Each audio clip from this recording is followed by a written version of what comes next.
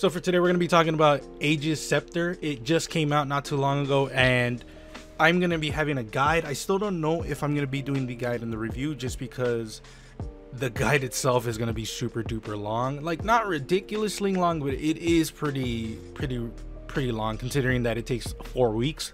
So the first portion is going to be the collectibles, and then the next portion is going to be the actual quest steps. So I will be right back.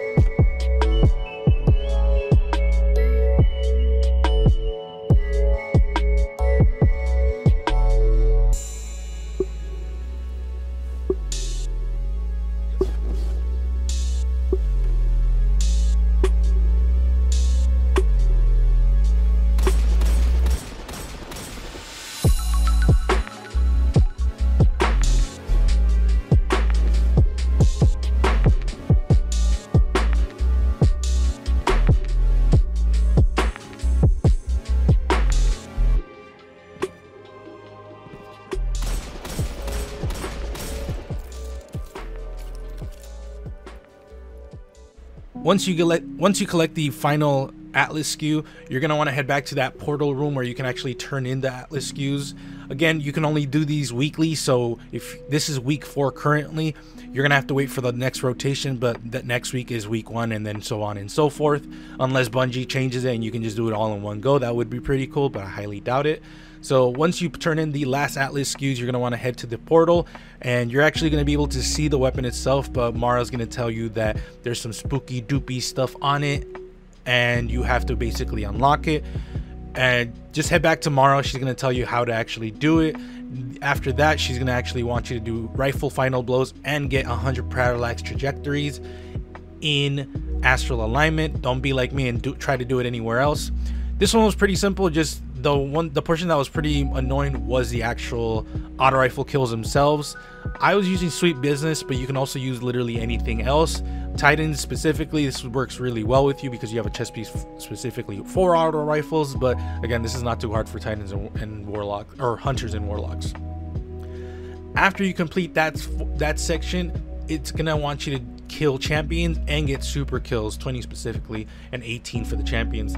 This one was kind of annoying, but the champion portion was not that hard. The super one was probably the most annoying, considering the only portion that you get a lot of kills is like at the last end boss. After this, you're gonna want to do Lake of Shadows, the Disgraced, and the Glassway to collect noble strands, if I remember correctly. Basically, just kill the last boss and you'll get these materials.